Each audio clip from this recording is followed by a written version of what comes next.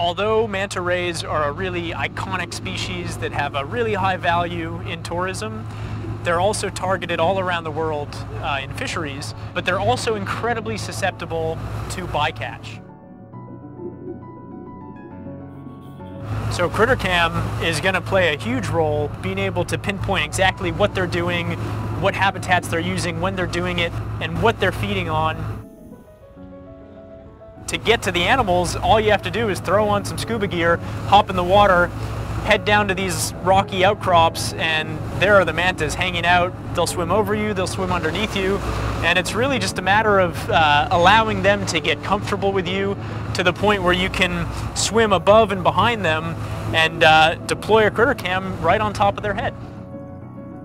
CritterCam gives us the ability to ride along with the animals, to see and to record from the animal's perspective how they engage their world.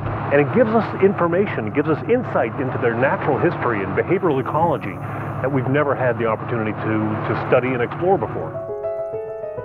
So CritterCam is definitely a really critical aspect in eliminating and reducing bycatch if all goes to plan and we can identify a lot of these behaviors.